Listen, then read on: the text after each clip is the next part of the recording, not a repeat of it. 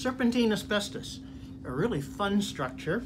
It's got a layer of silica tetrahedra. This is a cross section. Okay, and if you If you could tell yourself again, then, Dr.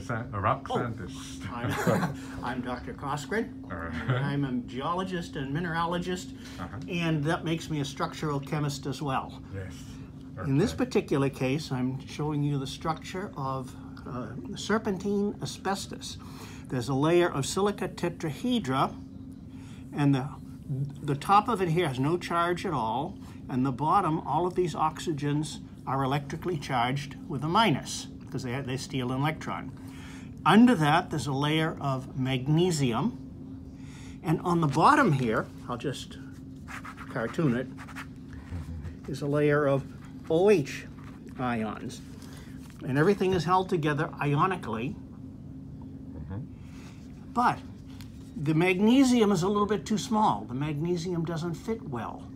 And if you take two sheets and one of them is a little bit bigger than the other, what happens is it curls up. And that's what the asbestos does. It's a curled up sheet. Now there are actually a couple of ways to get around that. One way is the curling it up. Another way is to make it curl one way and then curl the other and then corrugated cardboard. And that structure works as well. And the rest of this rock is also serpentine, but it's corrugated, and so it doesn't have the fibers. The third way to do it is to adjust the content. So as well as magnesium, you put iron in here as well. Iron's a little bit bigger and it relieves the strain.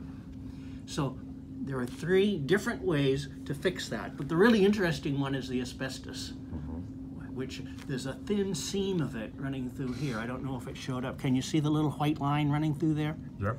That little white line is a line of perpendicular fibers running across from one side to the other.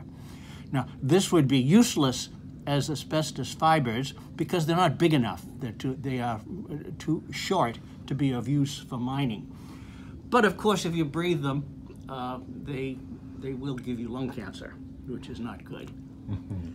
As long as they're not inhaled, though, they're just fine, no problem. There you go, 5 minutes. Thank you very much, sir.